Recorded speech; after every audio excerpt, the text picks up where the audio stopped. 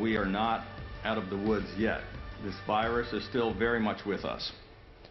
You heard him, Governor Hogan urging all Marylanders to continue to stay safe to stop the spread of the coronavirus variants, as even more people can now pre-register for a COVID vaccine. Welcome to the news at 5, everyone. I'm Rick Ritter. And I'm Denise Kokel. Right now, everyone in Maryland 16 and older will be eligible to sign up for a COVID-19 vaccine appointment. And this announcement comes as the state reaches a vaccination milestone, but still struggling really to control the virus. And WJZ has live team coverage tonight of the state's vaccination efforts.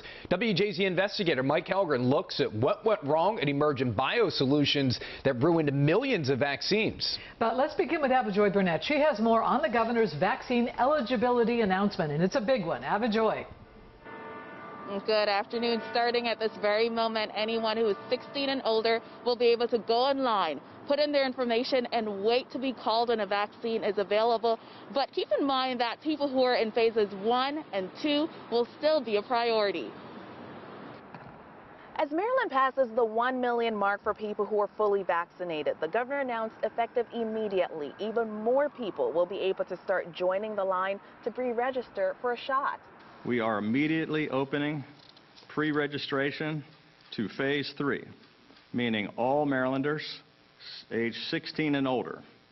Let me repeat that. As of today, every single Marylander who wants a COVID-19 vaccine can now pre-register for an appointment at a mass vaccination site. The governor's announcement comes as the state continues to see a surge in new cases.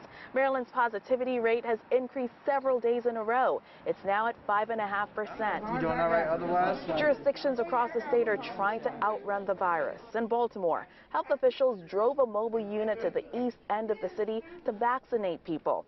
Medical professionals say young people are the ones who are getting sick now. We know that there's COVID fatigue. We know that people want to spend time with their families.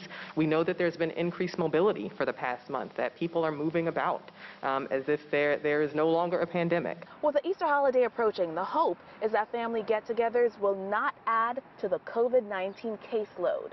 Everyone has COVID fatigue. We know the weather's getting better, but it's not the time to be reckless. It is not the time to be stupid, to be quite frank, and go and be in places in unsafe ways. And starting tomorrow, there will be a site on the Eastern Shore where you will not need an appointment to actually get a vaccine. As long as you're in the correct phases, you may be able to sign up and get a shot. And the hope is to extend that opportunity to other sites in the state. Live tonight at 5, Avajoy Burnett for WJZ.